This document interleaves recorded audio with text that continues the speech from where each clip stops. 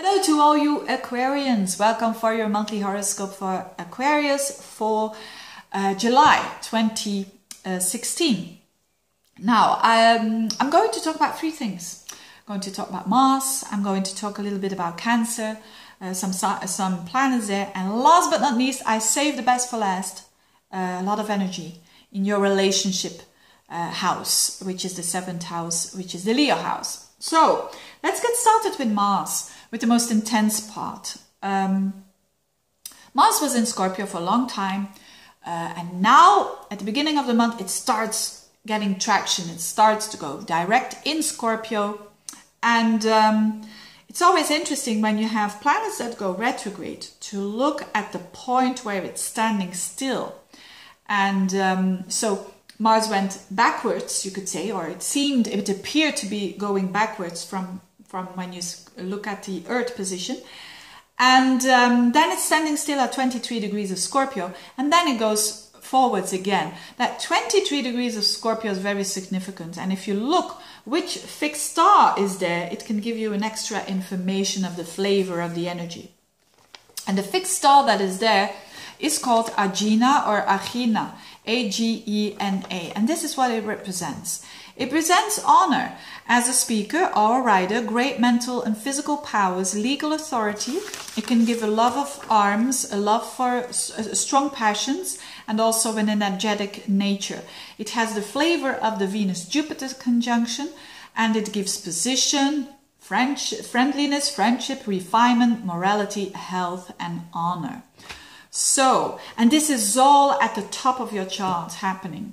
So this energy that I just talked about, which is a good energy, which is a strong, good energy, and especially with Mars going forwards now, it means that when it comes to work, when it comes to your social status, when it comes to how others are seeing you and perceiving you, when it comes to authority figures, bosses, local authorities, whatever, things are going forwards now. So if you had a rough time last month with all these things, with all these items, now it goes forwards. So, and also added with that friendliness and refinement and having strong morals these days, you know, it's on a collective level really needed, isn't it? And by having good morals, that is.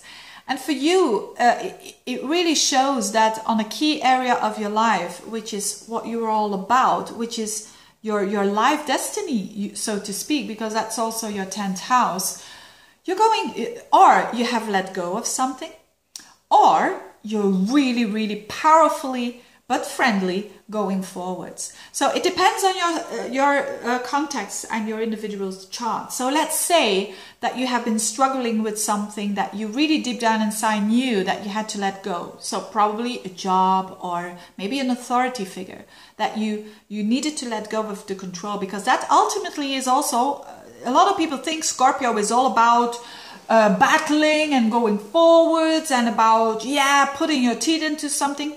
It is. But it also has another side. Sometimes you need to do the opposite, which is also Scorpio. You need to let go. And so I think for a lot of Aquarians, they have let go of maybe a job, or maybe a boss, or maybe an authority figure that had been controlling you, or that it's done now.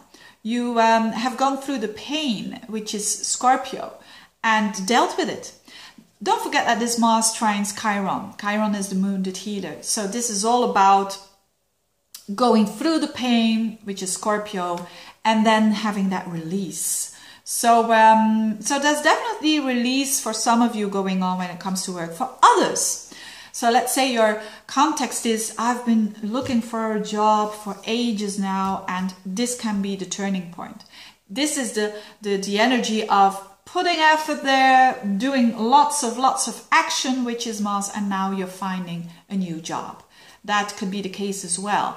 Or you're doing a new project. And Mars trines Venus as well. During the first 2 weeks of the month, there is this energy of give and take. So you could have been working with someone when it comes to work as well.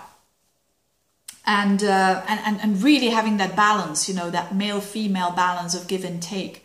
So that's really good as well. That Venus will be then in Cancer. So it's pretty, that is your sixth house, also day-to-day work and health. So what else? A lot of Cancer activity as well, the first 2 weeks, as I said, with the new moon on the 4th of July. And that is for you, it's the sixth house, it's your day-to-day work, it's your day-to-day routines, it's the things that you do on a daily basis, it's your pets, it's your health. And there is a new beginning there.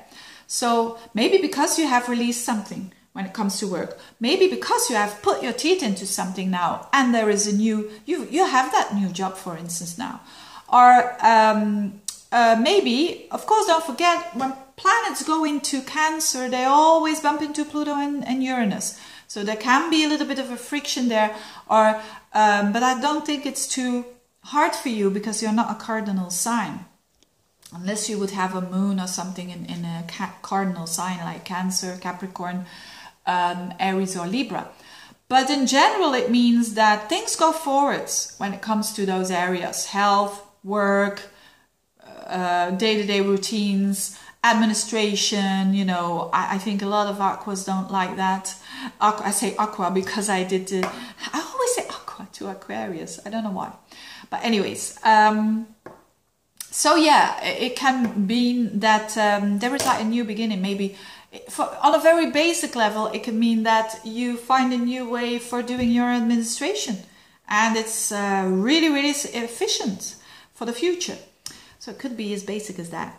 And last but not least, the good news for last is tremendous positive energy when it comes to your relationships. So Leo is your opposite sign, and Venus goes in there, the Sun and Mercury.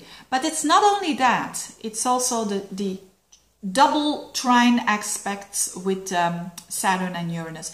I made a separate video about that because this is quite positive. This is very positive, and I wanted to point it out on a bit of a deeper level. So I put a link below of the video I made about Uranus trine Saturn. What is this all about?